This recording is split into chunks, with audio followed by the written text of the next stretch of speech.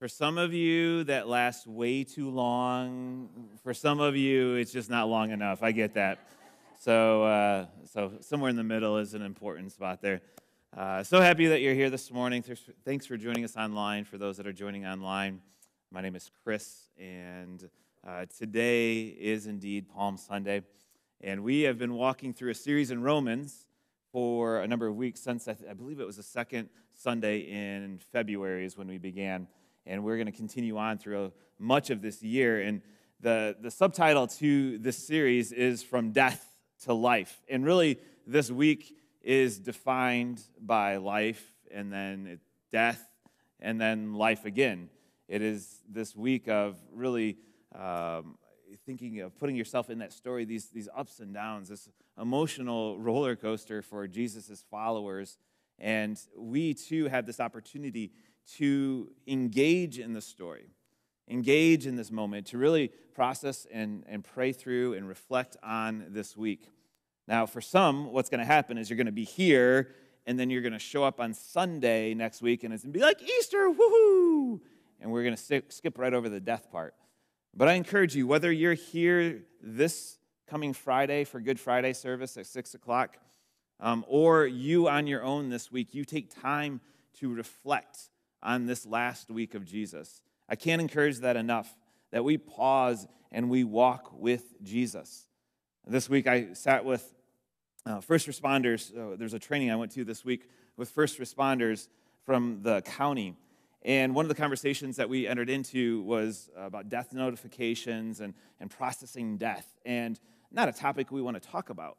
But as we talked, it was one of the things that we as a culture, we push aside. We try to dress up, or we ignore the reality that death is part of life.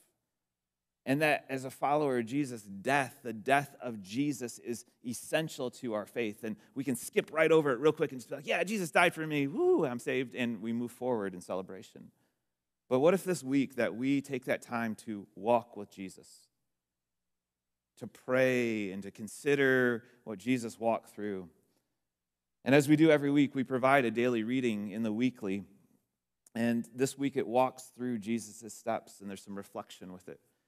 And so I want to encourage you, whatever it is, that you take that time to walk with Jesus. So we'll be here at 6 o'clock on Friday if you're able to join us for a service that's a reflective, prayerful, scripture-filled service. And then next Sunday we'll celebrate here at 8:30 and 10:30. And you're already here in first service. What I'm going to do for next service is I'm going to encourage more of them to join you here because there's a lot of green seats that are open. And I encourage you to invite someone too. I smiled at Chris when he said, say hello to your neighbor. Your neighbor, like you know that in church language, is like the person next to you. But outside church language, your neighbor may be the person that physically lives next to you or near you or works near you. So who's that neighbor that you can invite to be a part of service here next week? So they're identical services, 8:30 and 10:30, and so we look forward to that. All right. So today, we are, like I said, we're in the series in Romans, but we're pressing pause. We're kind of sidestepping the story of Jesus and his life and his death, and his life again is essential and crucial to the narrative in Romans, the letter to Romans. But I want to look more specifically at two different texts here that speak to Palm Sunday and to what is unfolding in this time. So if you want to turn to both Luke 9 and also Matthew 21, these are the two passages that we're going to be looking into today. And as you're turning there, we are going to talk very briefly about a very thrilling subject for some of you in this room of mathematics. Mike is all about it. If I get one positive response in this room, I am like scanning the room. Others of you are like, oh, mathematics. Here we go. So specifically within mathematics, game theory.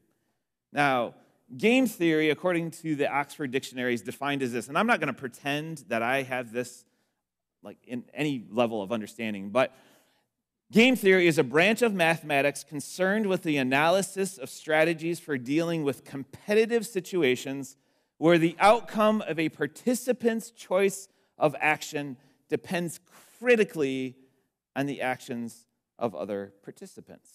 And you're like, what in the world is he doing today, right? So this is analyzing strategy, interaction of a lot of different people in game theory. Now, game theory has been applied to war and business and politics and biology, just to name a few. And if you read the book or saw the 2001 film A Beautiful Mind with Russell Crowe, he played John Nash, who was you were exposed a little bit to game theory in what John Nash studied and unfolded. But for our time today, there's a side path off of game theory that philosopher James Carse looked into. And he said there's two types of games when it comes to game theory. He said there is the finite and the infinite. There's two different types of game theory. And he unpacked this in his book that he wrote. So there's the finite game, which is the here and now, and then the infinite, which is eternal. So he broke it out like this. Is finite is there is a definite beginning and ending. The goal of a finite game is to win, and there is a winner that is declared. For an infinite game, there is not a knowable beginning or end. The goal is to continue to play, and growth is the outcome. So two radical things, this finite reality and this infinite reality that he talked about when it comes to this game theory, how people interact and what their goals are. Now, if we were to use video games as an example, you think back to the 80s and 90s, games like Pong or Tetris or Mario, is that your goal was to begin, and then you would get so far, and either Mario would get wiped out, or your little Tetris block wouldn't fit, or that Pong ball thing would fall into the abyss, whatever it is, and it would end, and then you start over. And you just keep trying to progress, but you always go back, always go back, always go back. Whereas games over the last really 20 years have been more open world, more online gaming. Not just about starting and then getting as far as you can and then starting over, but rather building characters and building worlds, building this out to really there is no end to this reality. James Carse, he identifies numerous examples of finite game situations where your goal is to win, to be the best. Sports, debates, education. Whereas he says an infinite game is there's really only one true example. There's other things you can go to, but there's one true example, and that's life. Life is this infinite game. And your goal in life is to move forward, to grow, to mature. I mean, if some of you are sitting here, with a pacifier and a bib on, and, it would be like, it's time to grow up, right? And the Bible speaks to this maturing as well. That we need to mature, we need to grow, we need to move forward. Not only for life here and now, but life eternal. However, we as humans, we're tempted to go back and play this finite game where the goal is to win. And we want to be the winner. We want to be around winners. How do we align? How do we win? How are we part of that? See, it's about, yes, our beliefs, but it's also about our actions. So how do we live? How do we unfold? How do we think about life? Is it in the finite or is it in the infinite? Now, you won't find the phrase game theory in Scripture. You won't find James Carse's philosophy in Scripture. But Jesus takes this same concept head on Palm Sunday. So let's look at Luke 9, starting in verse 43. It says this, "And they were all amazed at the greatness of God. While everyone was marveling at all that Jesus did, he said to his disciples." Now, before we get to what he said, I want you to think about this scene. There's Jesus. He has been healing people. Crowds are gathering. His fame is rising. People are like, hey, Jesus is in town. Have you met Jesus? You've been around Jesus? Did you see what Jesus did? Jesus' fame is growing. And in this scene, he had just healed a demon-possessed child. And Jesus appears to, quote unquote, be winning. And everyone's celebrating Jesus. And people want to be around Jesus. And we as human beings, we want to be around people who are, quote unquote, winning. In your lifetime, you have aligned yourself with people with influence or money or fame or whatever it may be. Whether you consciously think of it, you are drawn this direction. That doesn't mean everyone, but you want to be around people who are quote-unquote winning. This is no different when people saw Jesus. We admire people who are successful. Years ago, I shared about a time where Joanna and I went to Nashville to go to an event that a friend of ours was holding. There was about 40 people that were invited to this home, and I was thrilled to go because this was at the home of a Christian musician that I had listened to ever since I was a child. And I was just this nervous kid going up there.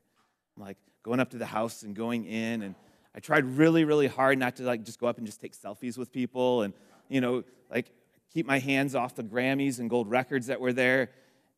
And that night, as silly as it even sounds for me to say now, I felt good about myself. I felt important to be there. Nothing I had done had earned that position. But I was part of something that felt bigger than myself, something being around people with larger platforms. And I wonder if those in Jesus' crowds felt that same way, or maybe that way when you've been around someone with success or influence or power or fame. Back to Luke, it says, they were all amazed at the greatness of God, and while everyone was marveling at all that Jesus did, he said to his disciples, listen carefully to what I'm about to tell you. The Son of Man is going to be delivered into the hands of men. So essentially, Jesus is saying, I'm giving up my power. I'm giving up my influence. These crowds are not going to be around. Verse 45 says this, they did not understand what this meant. It was hidden from them, so that they did not grasp it. And they were afraid to ask him about it. So the disciples, in their immense wisdom, which I just love the disciples because I can relate to them so many times again and again of how they just fell flat on their face, right? Is in their immense wisdom, they ignore Jesus, and then they do what in verse 46? They start arguing with one another. An argument starts among the disciples as to which of them would be the greatest. Jesus just says, hey, I'm giving up my power. I'm giving up my influence. And the disciples are like, I want to be the greatest. It's me. Jesus, in verse 47, knowing their thoughts, took a little child and had him stand beside him. Then he said to them, whoever welcomes this child in my name welcomes me. And whoever welcomes me welcomes the one who sent me. For it is the one who is the least among you all who is the greatest. So there's the disciples. They're speaking of greatness. They're thinking in the finite, the here and now. They're thinking influence and power and prestige now. And Jesus is saying, hey, look at this little child. Humility is what it's about. There's greatness not in the now, but in the infinite. Verse 49, Master, said John, we saw someone driving out demons in your name, and we tried to stop him because he's not one of us. Now, the disciples, again, ignore Jesus' comment, his illustration of a child, and they're like, hey, let's talk about this problem. Yeah, good illustration, but let's talk about this problem. There's someone claiming to drive out demons in your name. And Jesus said this, don't stop him. Do not stop him. For whoever is not against you is for you. As the time approached for him to be taken up to heaven, Jesus resolutely set out for Jerusalem, and he sent messengers on ahead who went into the Samaritan village to get things ready for him. The disciples did not understand. They thought Jesus was coming in the here and now to save them. Probably thought everyone is going to respond really well to Jesus. Everyone's going to welcome him with open arms. Verse 53 says this, but the people there did not welcome him because he was heading for Jerusalem. And the disciples are thinking, this is Jesus. He's important. He's doing something great. There's crowds that cheer him. Verse 54, when the disciples, James and John, saw this, that they weren't welcomed, they asked, which is probably not the best solution, what they suggest here, is they said, Lord, do you want us to call down fire from heaven and destroy them? I love the boldness, right? Like, hey, they're not welcoming you. Let's just call God just to destroy them right here and now. Then everyone will really follow you. They'll be really impressed with you. There's this tension that was developing, right? Jesus was feeling this tension. It said he went resolutely to Jerusalem, knowing what was coming. Think of his prayer that he's going to pray later this week. You can take this cup from me. His heart was to not go to the cross. But then he said, but not my will, but yours. The disciples are trying to figure out how to gain power in this moment. There's this tension between this finite earthly power and this infinite, kingdom-focused reality. Flip over to Matthew chapter 21. The passage that we read in this day is set in the most sacred week of the year. It's the Feast of the Unleavened Bread. It's Passover. And these events unfold around the city of Jerusalem. And whereas Jerusalem at this time had about 40,000 people in it, it would multiply up to 6 times to almost 250,000 people during this week. So the city was full of great excitement and busyness, and people were thankful to be together. They were a part of something, again, larger than themselves. But there was also the tension that was mentioned. People were on edge. Why? Well, if we rewind our story about 1,000 years previous, Jerusalem had become the capital city of ancient Israel in the time of King David. And David and his son Solomon experienced what was considered the greatest period of history for Israel. The country was united. The 12 tribes were under one king. They were large, powerful, safe. And David's reign was associated with power and glory and greatness and justice and righteousness. David was considered a shepherd king. He was revered and respected. So much so that the coming Messiah was called the Son of David. After David's death, things radically changed in Jerusalem. A system of domination replaced justice and righteousness. The people of Israel experienced political oppression, economic exploitation, and religious abuse. And over the next 400 years, Jerusalem would be the center of injustice and betrayal of God's covenant. God's justice had been replaced by human injustice. And the prophets wrote during this time, and we have record of their insight. Here are just 3 of the prophets. Micah, who wrote in about 700 BC, said this: "Then I said, listen, you leaders of Jacob, you rulers of Israel, should you not embrace justice, you who hate good and love evil, who tear the skin from my people and the flesh from their bones?" Some violence going on. Isaiah in the 600s said this: "See how the faithful city has become a prostitute. She was once full of justice. Righteousness used to dwell in her, but now murderers. Your rulers are rebels, partners with thieves. They all love bribes and chase after gifts. They do not defend the cause of the fatherless. The widow's case does not come before them." Then about 100 years later, Jeremiah writes, "Go up and down the streets of Jerusalem, look around and consider, search through her squares. If you can find but one person who deals honestly and seeks the truth, I will forgive this city. Has this house which bears my name become a den of robbers to you? But I have been watching, declares the Lord." So you see this downfall that's occurring. And then in 586, Jerusalem is conquered by the Babylonians. The city and the temple are destroyed, and the survivors are taken to Babylon as slaves. 50 years later, the Jewish people are allowed to return to Jerusalem, but it was not the same. And for 600 years, Jewish people spoke of, they told stories, they prayed for, they hoped, they longed for new life. They longed for a restored kingdom of God in Jerusalem. They prayed for a son of David, the Messiah, to rule. And that brings us to Matthew 21. Verse 1.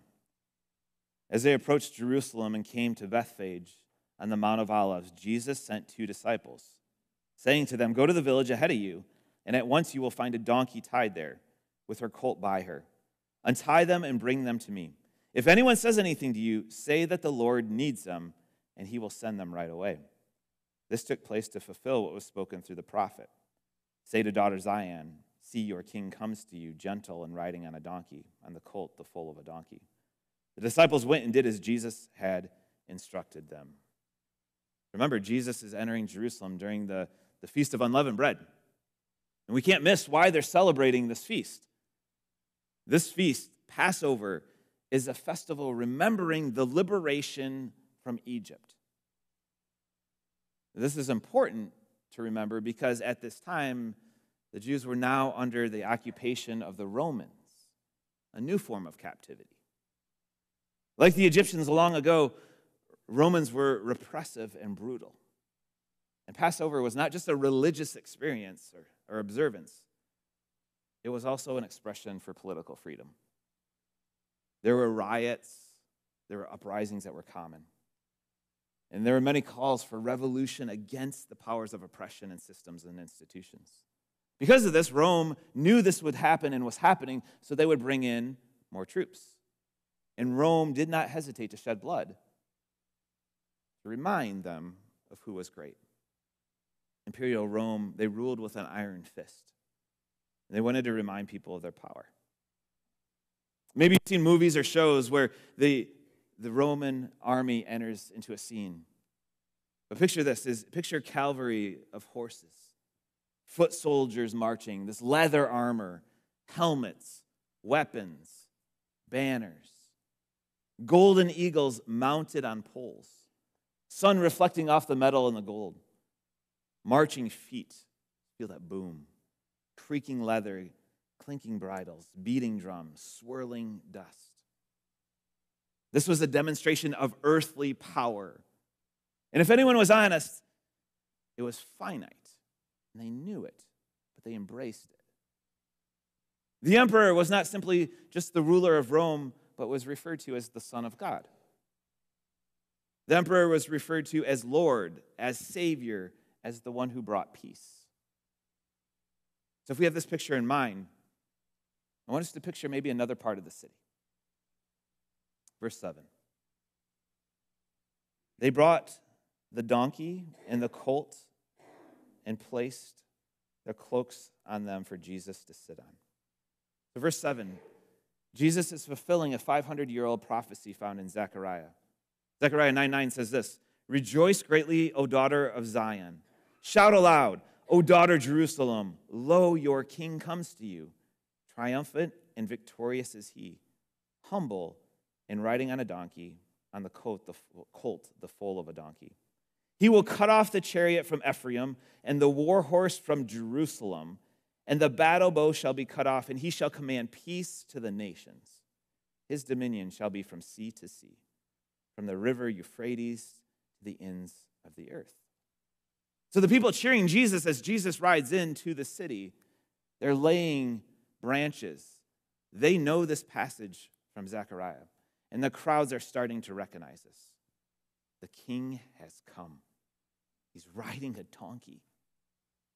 And then you talk about chariots in Zechariah. Who has chariots? Who has war horses? Rome. Jesus here is the one who will be triumphant, victorious, command peace, dominion from sea to sea, as the disciples thought. So Matthew 21, verse 7 again. They brought the donkey and the colt, and they placed their cloaks for them on Jesus to sit on. A very large crowd spread their cloaks on the road, while others cut branches from the trees and spread them on the road. The crowds that went ahead of him and those that followed shouted, "Hosanna to the Son of David. Blessed is he who comes in the name of the Lord. Hosanna in the highest." And as Nick mentioned earlier, Hosanna means save us. But it wasn't just save us from our sins, because their mind was not on the infinite, it was on the finite. It was on Rome being overthrown, because Hosanna was a slogan of the ultra-nationalistic zealots. When they said Hosanna, they were saying, save us, give us freedom, we're sick of the Romans, save us from Rome. And the palm branch wasn't just something cute that kids wave on Palm Sunday. It was a sign not of peace and love and praise, but again, a political statement.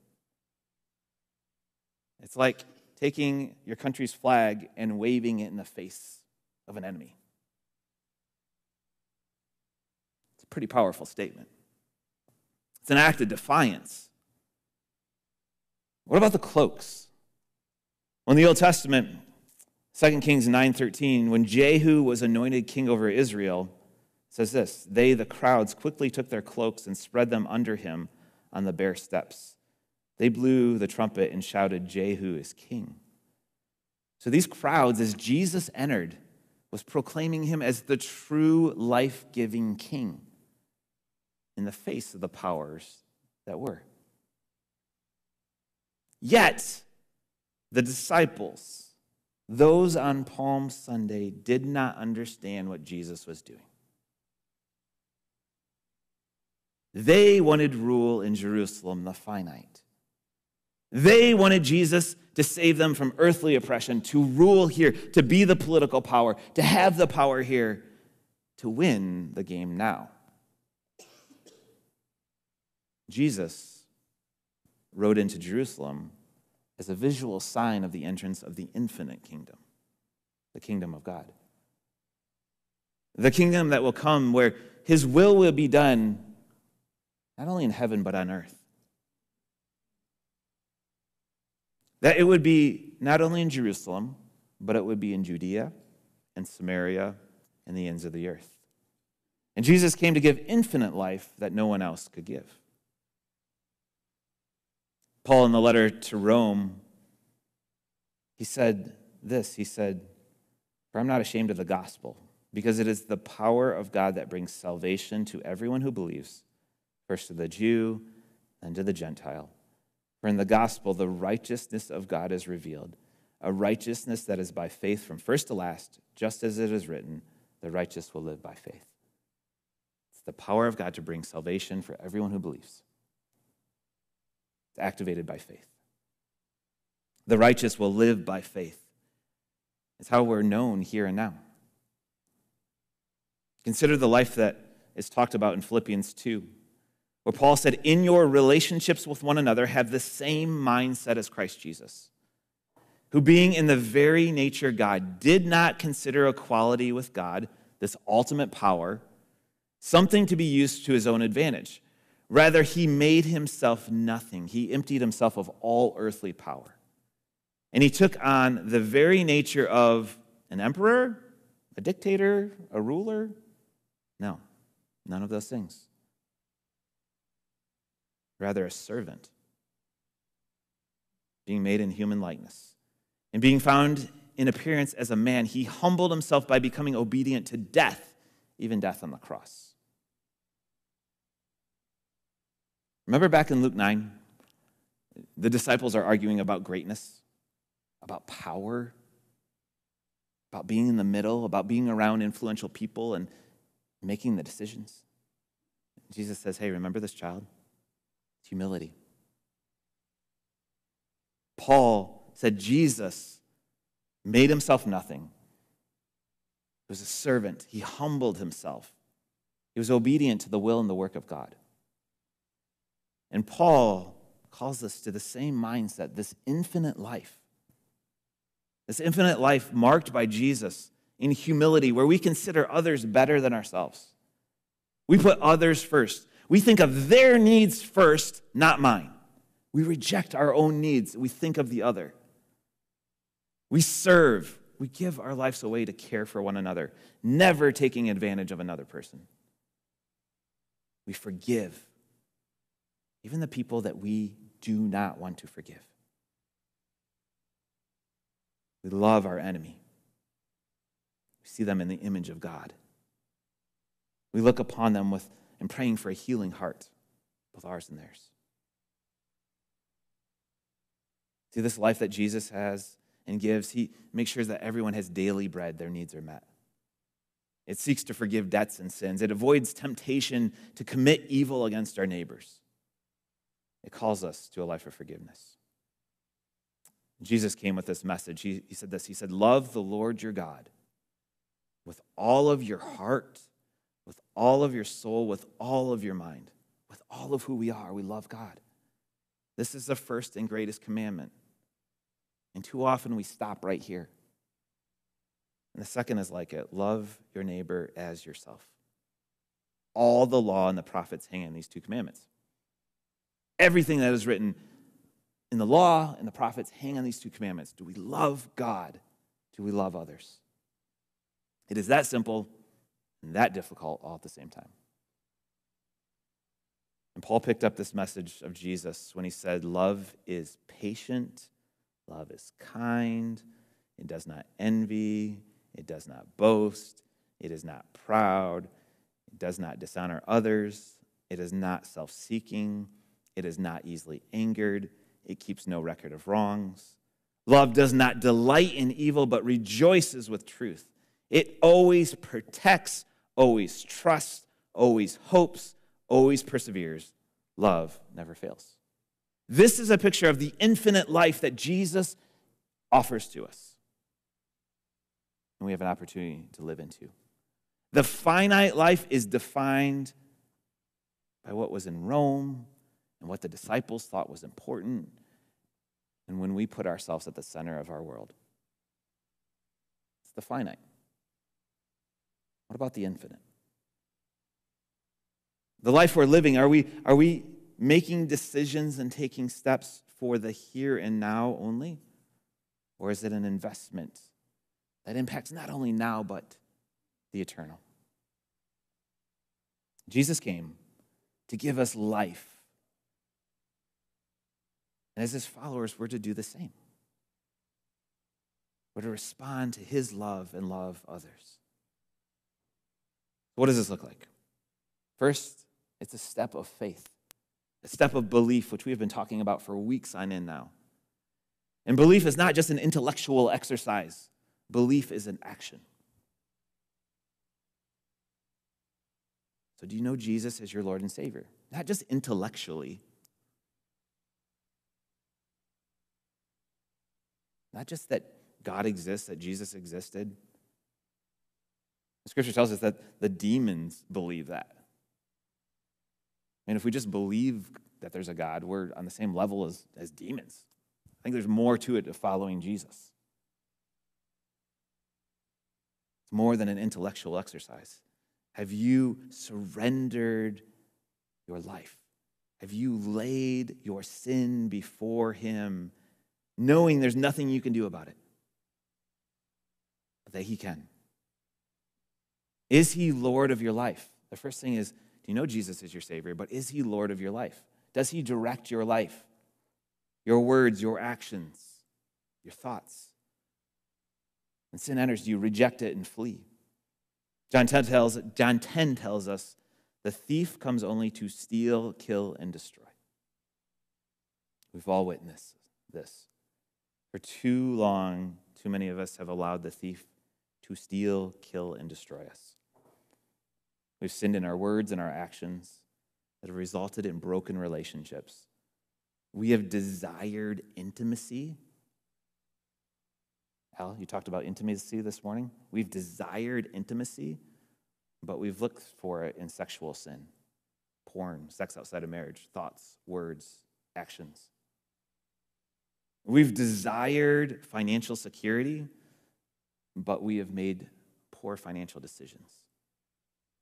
Like, hey, I'll just fix this real quick with this debt, with this loan, with this whatever it is, just to get through, and then it's this cycle. We have tried to make ourselves feel better with our words, so we've gossiped, we spoke evil of others. We've desired security in relationships, and we thought maybe if we'll just say this or do this, then I won't feel jealous or hurt, or maybe I'll feel connected to this person. Only that we're destroying ourselves and destroying others. Or maybe sin has resulted in whatever, you fill in the blank.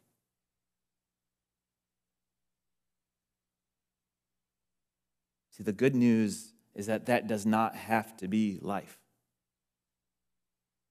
That Jesus entered into that city for all who are looking for that temporary whatever and only leaning into sin, anything less than Jesus. Jesus came that we may have life and life to the full.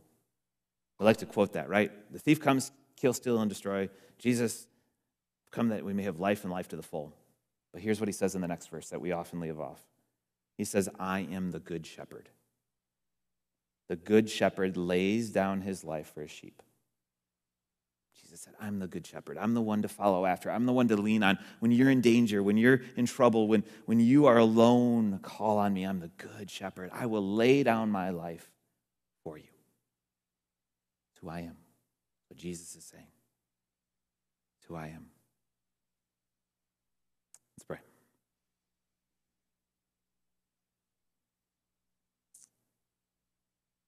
Jesus, you rode into that city. But I can't imagine the thoughts and emotions that you were processing, knowing that you were going to the cross, knowing the complex tension of the city you entered in, the fickle reality of those who cheered you and then would condemn, those that wanted to embrace power that were closest to you.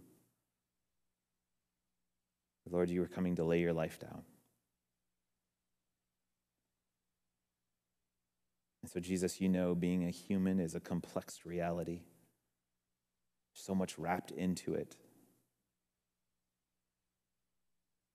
There's our past experiences. There's our current realities. There's maybe fear or hope in the future. There's so much that's there. But you are the good shepherd who guides us, who calls us to yourself, who welcomes us, who reminds us of what it means to have life and life to the full. So, Lord, for that person that has never surrendered their life to you, that have never confessed their sin, have never trusted you as their Savior, just in these moments, in your own words, that you would tell Jesus that you trust him, that you believe, you would confess your sin. That you would receive his forgiveness.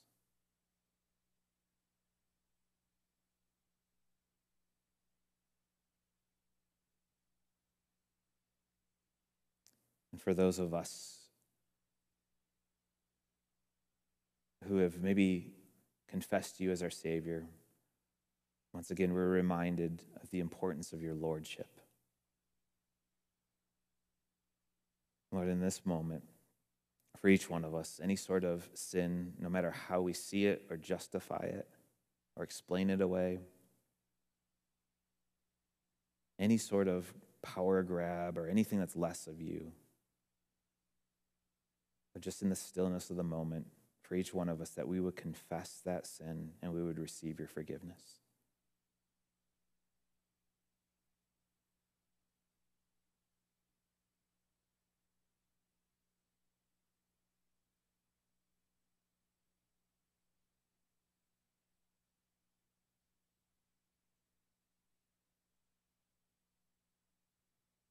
Jesus, you have heard these prayers. You know hearts and you know minds.